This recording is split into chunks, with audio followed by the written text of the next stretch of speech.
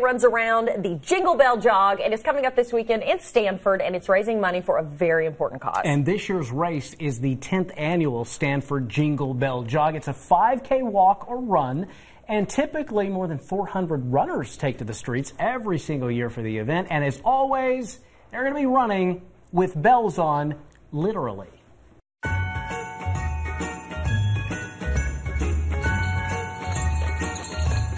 The Jingle Bell Jog. And the Jingle Bells really are part of this. Yes. So tell us how this works for people that have never heard of this event before or never gotten to take part. Okay, well, what we do is we start here at the CLC, then we move down to Main Street, and they run up Danville Avenue to the elementary school and make a loop and come back and finish on Main Street.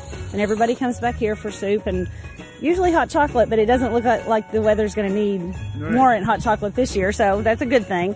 100% of all the entry fees go straight to the Alzheimer's Association. My father passed away from the disease. I had to do something, so Jingle Bell Jog was born. Along the way, we have gift stations, and you get to pick up a present, and as long as you cross the finish line with it wrapped, you get to keep it. And it could be a chia pet or a fidget spinner or a hacky sack, or it could be a pearl necklace or an iPad. We have a little tablet or an Apple Watch.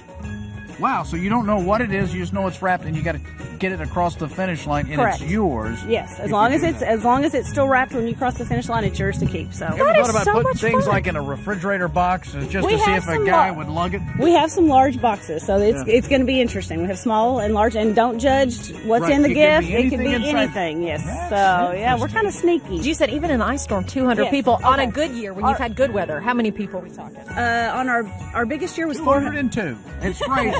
450 people across the finish line on our biggest year. Yes. Okay. Oh my gosh. He said the Grinch.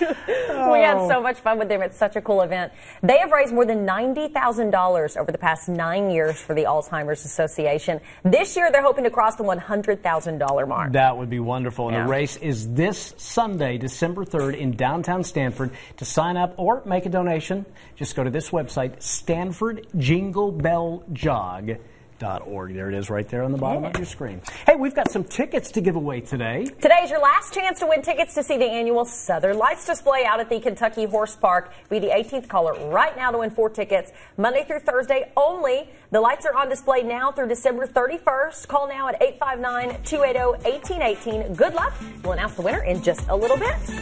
Stick with us, everybody. There is nothing like a handmade gift to give or receive for the holidays. Up next, some hot new gadgets that will help you create the perfect present to put under the tree. We're back in